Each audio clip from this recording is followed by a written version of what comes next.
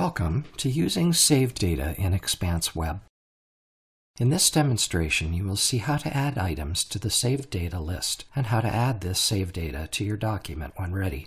The Save Data button is located in the Patient Chart reference region, just below the patient and account identifiers. The Save Data screen initially has no data until you add it using right mouse clicks on data within the chart.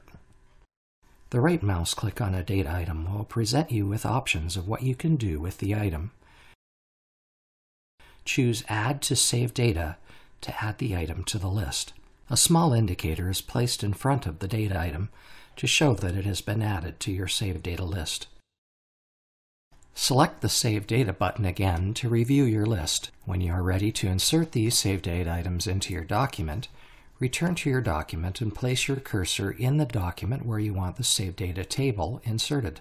Next, locate the document toolbar that appears at the top of the document and select the Can Text button found to the far left of the toolbar.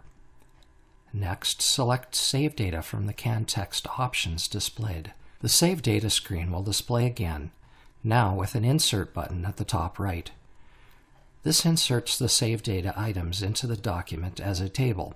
Once Save Data is inserted into the document, it is no longer an option from the Can Text button.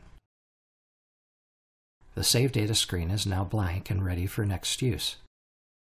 Thanks for watching.